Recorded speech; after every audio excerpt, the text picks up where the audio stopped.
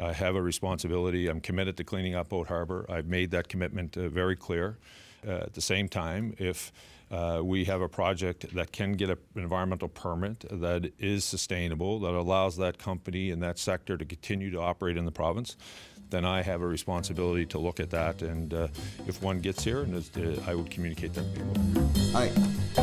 Mike, you and I spend a lot of time listening to the debate on the floor of the legislature, and one thing that's really important is to listen closely to the language being used, because in politics, words matter. And what we saw last week was the Premier change the language when it comes to the closure, or the eventual closure, of the Boat Harbour facility in Pictou County. The change in language last week was with the Premier saying that if the mill's owner, Paper Excellence, can secure an environmental approval to build a new treatment site before the deadline, to use his words, he would have a responsibility to consider all possibilities. And in this case, the only real possibility would be during the fall session to introduce an amendment to the Boat Harbour Act that would either change the closure date of Boat Harbour or make it open-ended. And you can't forget that McNeil is the 7th Premier to have this file on his desk, and he was bound and determined, at least until now, to be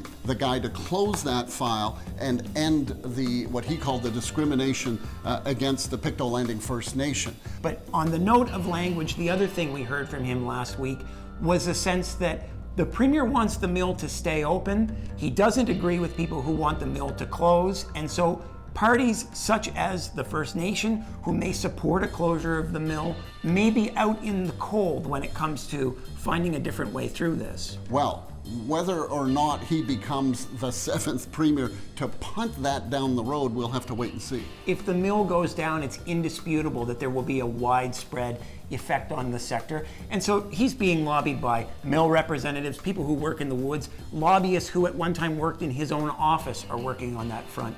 On the other side of the political calculus is the First Nation in Pictou Landing, who have watched year after year, government after government break promises to eventually close the site. Chief Andrea Paul, when she was here for the introduction of the Boat Harbour Act in 2015, said it took a great deal of faith on the part of her community to agree to the plan because there is so much mistrust built up over decades. And it's difficult to see how this would be received as anything but really bad if the Premier in fact changes the date. And we could have an indication of exactly what the government plans to do as early as this fall when the sitting resumes, because they would have to bring in an amendment, either changing the date to a new deadline or keeping it open-ended to keep their options open. And at that point we would know what that means for the forestry sector, what it means for the people of Pictou Landing First Nation, and what it means for the credibility of Stephen McNeil.